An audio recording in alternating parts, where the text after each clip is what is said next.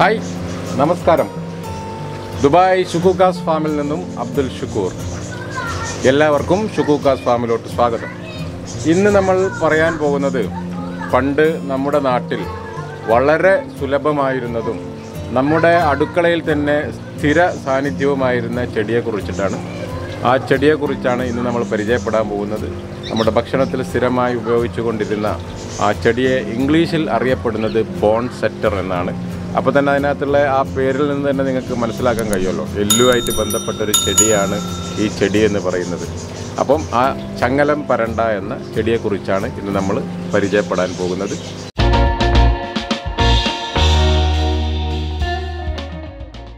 അപ്പം കൂട്ടുകാരെ, ഇതാണ് ചങ്ങലം പരണ്ട.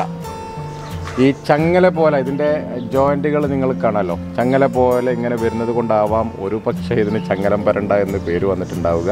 ഇതിൻ്റെ ഈ സന്ധികളിൽ നിന്ന് ഇതിൻ്റെ ഇല വന്നത് കണ്ടോ, ഇതിൻ്റെ ഈ സന്ധികൾ ഇവിടുന്നാണ് ഇതിൻ്റെ ഇല വരിക.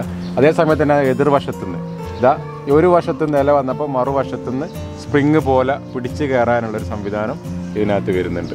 അപ്പോൾ ഇതാണ് ചങ്ങലം പരണ്ടത. ഇല വരുന്നതിൻ്റെ ഓപ്പോസിറ്റ് ഭാഗത്തു നിന്ന് തന്നെ വള്ളിയൂടിയും വരും. അപ്പോൾ ഇതാണ് നമ്മുടെ ചങ്ങലം പരണ്ട. ഇതിൽ വളരെ ചെറിയ പൂക്കളുണ്ടാവും. അതിൻ്റെ അവിടെ ശേഷം ഒരു ചുവന്ന കായ ഉണ്ടാവും. ആ ചുവന്ന കായക്കകത്ത് ഒരു വിത്തും ഉണ്ടാവും. പക്ഷേ ഇത് കൃഷി ചെയ്യുന്നത് എങ്ങനെയാണെന്ന് വെച്ച് കഴിഞ്ഞാൽ ഇതിൻ്റെ 1-2 ഇവിടെ കട്ട് ചെയ്തിട്ട് ഒരാഴ്ച ഒരു ഗ്ലാസ് വെള്ളത്തിലിട്ട് വെച്ചാൽ ഇവിടുന്ന് വേരിറങ്ങും. വേരിറങ്ങിയതിന് ശേഷം എടുത്തിട്ട് നമുക്ക് മണ്ണിലോട്ട് മാറ്റിയാൽ മതി. മണ്ണിലോട്ട് മാറ്റുന്ന സ്ഥലത്ത് നമ്മുടെ കേരളത്തിലൊക്കെ ആണെങ്കിൽ തെങ്ങിൻ്റെ താഴെ വെച്ച് കൊടുത്താൽ മതി, തെങ്ങിൽ പിടിച്ച് കയറിപ്പോക്കോളും.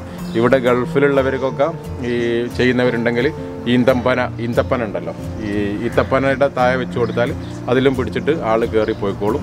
ഇതിൻ്റെ എല്ലുകൾ, പൊട്ടിയ എല്ലിനെ വരെ കൂട്ടി യോജിപ്പിക്കാനുള്ള അപാരമായ കഴിവ് ഇതിനുണ്ട്.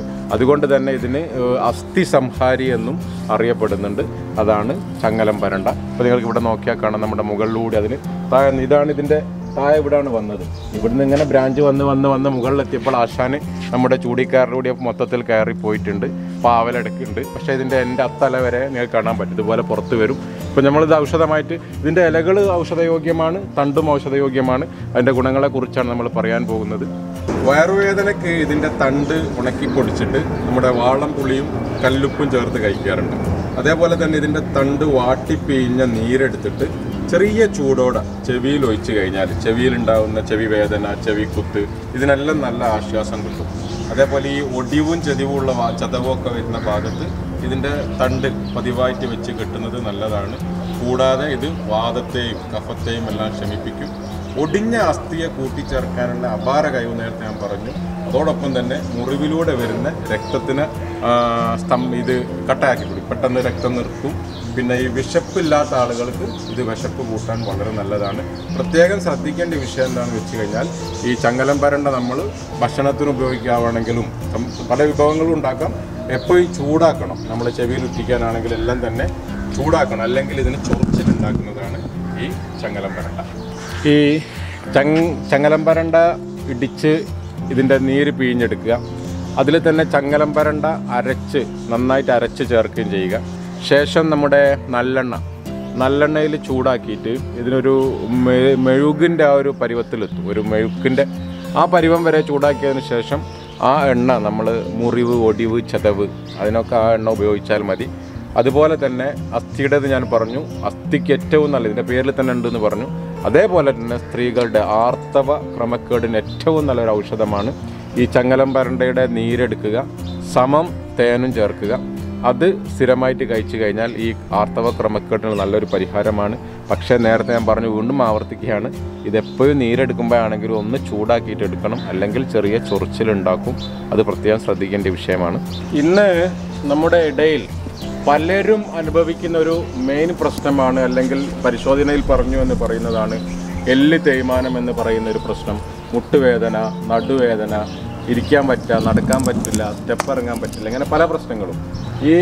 ഈ പ്രശ്നങ്ങൾക്ക് എല്ലാറ്റിനുള്ളൊരു മെയിൻ കാരണം എന്ന് പറയുന്നത് കാൽസ്യത്തിൻ്റെ കുറവാണ്. കാൽസ്യത്തിൻ്റെ കുറവ് കൊണ്ടാണ് ഈ സംഗതികൾ നടക്കുന്നത്. കാൽസ്യത്തിൻ്റെ കുറവ് കൊണ്ടാണ്. പക്ഷേ കാൽസ്യം നമുക്ക് ശരീരത്തിലോട്ട് നന്നായിട്ട് ആഗിരണം ചെയ്യണമെങ്കിൽ നമുക്ക് ഈ വൈറ്റമിൻ ഡിയും വളരെ അത്യാവശ്യമാണ്. വൈറ്റമിൻ ഡി എന്ന് പറയുന്നത് ഭക്ഷണത്തിലൂടെ എല്ലാം ലഭിക്കുന്നുണ്ടെങ്കിലും നമുക്ക് എല്ലാവർക്കും അറിയാവുന്നതാണ് വൈറ്റമിൻ ഡിൻ്റെ ഏറ്റവും വലിയ സ്രോതസ് എന്ന് പറയുന്നത് സൂര്യപ്രകാശമാണ്. അപ്പോൾ സൂര്യപ്രകാശം നമ്മൾ നന്നായിട്ട് കൊള്ളണം. ഇന്നത്തെ കുട്ടികൾക്കെല്ലാം വീട്ടിൽ പൊതുവേ പുറത്തുള്ള കളികൾ കുറവാണല്ലോ നമ്മളപ്പോൾ തട്ടിച്ച് നോക്കുകയാണെങ്കിൽ. അപ്പം വൈറ്റമിൻ ഡിക്ക് സൂര്യപ്രകാശം കൊണ്ടേ പറ്റുള്ളൂ. പിന്നെ കാൽസ്യം നമുക്ക് കടൽ മത്സ്യങ്ങളിൽ നിന്നും പിന്നെ ഇലക്കറികളിൽ നിന്നെല്ലാം കാൽസ്യം ഇഷ്ടമാതിരി കിട്ടും.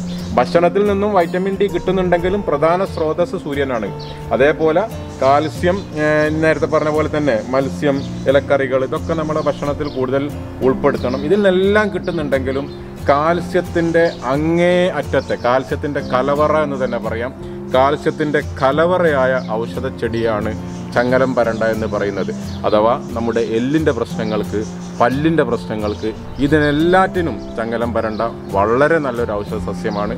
വലിയ ബുദ്ധിമുട്ടൊന്നുമില്ലാത്ത, വലിയ കീടാക്രമങ്ങളൊന്നുമില്ലാത്ത, കൃഷി ചെയ്യാൻ പറ്റുന്ന, എവിടെയും ആർക്കും കൃഷി ചെയ്യാൻ പറ്റുന്ന നല്ലൊരു ഔഷധ സസ്യമാണ്. പ്രത്യേകം ശ്രദ്ധിക്കേണ്ടത് വീണ്ടും പറയുകയാണ്, ഒരു ചെടിയെ പരിചയപ്പെടുത്തുക എന്നുള്ള സംഭവമാണ് നമ്മൾ ചെയ്യുന്നത്. ഔഷധത്തിനായിട്ട് നിങ്ങളിത് ഉപയോഗിക്കുമ്പോൾ തീർച്ചയായിട്ടും വിദഗ്ധരുടെ സഹായം തേടേണ്ടതാണ്. ചങ്ങലം പരണ്ട കൊണ്ട് ഇതിൻ്റെ ഇലയും തണ്ടും എല്ലാം ഭക്ഷണയോഗ്യമാണ് എന്ന് ഞാൻ പറഞ്ഞു. പ്രത്യേകിച്ച് നേരത്തെ പറഞ്ഞ കാൽസ്യത്തിൻ്റെ കുറവ് കൊണ്ടുള്ള എല്ലാ പ്രശ്നങ്ങൾക്കും, എല്ലിൻ്റെ പ്രശ്നം, പല്ലിൻ്റെ പ്രശ്നം, മുടിയുടെ പ്രശ്നം, ഇതിനെല്ലാറ്റിനും ഈ ചങ്ങലം പരണ്ട കൊണ്ട് നമുക്ക് പലതരം വിഭവങ്ങൾ ഉണ്ടാക്കാൻ പറ്റും. ചങ്ങലം പരണ്ട കഞ്ഞിയുണ്ട്, ചങ്ങലം പരണ്ട തോരനുണ്ട്, ചങ്ങലം പരണ്ട അവിയലുണ്ട്, ചങ്ങലം പരണ്ട ചമ്മന്തിയുണ്ട്. ഇങ്ങനെ പല വിഭവങ്ങളും ഉണ്ട്.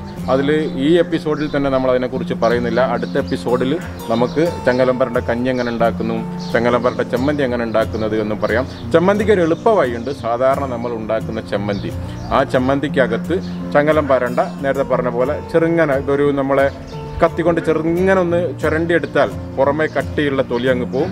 ശേഷം ഒന്ന് ചൂടാക്കണം, വെളിച്ചെണ്ണയിലോ നിങ്ങൾക്ക് ഇഷ്ടമുള്ള ഒന്ന് ചൂടാക്കിയതിന് ശേഷം സാധാരണ നമ്മൾ ഉണ്ടാക്കുന്ന ചമ്മന്തിയിൽ ഇതുകൂടി ചേർത്ത് അരച്ച് കഴിഞ്ഞാൽ അതൊരു ചമ്മന്തിയായി. അല്ലാതെ സ്പെഷ്യലായിട്ട് നമുക്ക് ചങ്ങലം പരണ്ട കൊണ്ട് ഉണ്ടാക്കാൻ പറ്റുന്ന ഒരു ചമ്മന്തിയും ഒരു ഔഷധ കഞ്ഞിയും, ഏതായാലും എൻ്റെ ഉമ്മ ഇവിടെ വന്നിട്ടുണ്ട്, ഉമ്മക്ക് കഞ്ഞി ഉണ്ടാക്കുന്നുണ്ട്. അതുകൊണ്ട് ആ സമയത്ത് ചങ്ങലം പരണ്ട കഞ്ഞിയും അടുത്ത വരും എപ്പിസോഡുകളിലായിട്ട് നമുക്ക് പറയാം. അപ്പോൾ ചങ്ങലം പരണ്ട എന്ന് പറയുന്ന ഈ ഔഷധ സസ്യത്തെക്കുറിച്ച് എനിക്കറിയാവുന്ന വിവരങ്ങൾ നിങ്ങളുമായിട്ട് പങ്കുവെച്ചു. കൂട്ടുകാർക്കെല്ലാം ഇഷ്ടപ്പെട്ടു എന്ന് കരുതുന്നു. നിങ്ങളെല്ലാവരും ആരും മറക്കരുത്, ഷുക്കൂക്കാസ് ഫാം എന്ന നമ്മുടെ യൂട്യൂബ് ചാനൽ സബ്സ്ക്രൈബ് ചെയ്യുക, ലൈക്ക് ചെയ്യുക, ഷെയർ ചെയ്യുക. ഒപ്പം ഷുക്കൂക്കാസ് ഫാം എന്ന ഫേസ്ബുക്ക് പേജും ലൈക്ക് ചെയ്യുക. മറ്റൊരു എപ്പിസോഡുമായിട്ട്, മിക്കവാറും ചങ്ങലം പരണ്ടയായിട്ടുള്ള എപ്പിസോഡ് തന്നെ ആയിരിക്കും അടുത്ത രണ്ടും. അതിൽ കാണുന്നത് വരെ എല്ലാവർക്കും നന്ദി, നമസ്കാരം.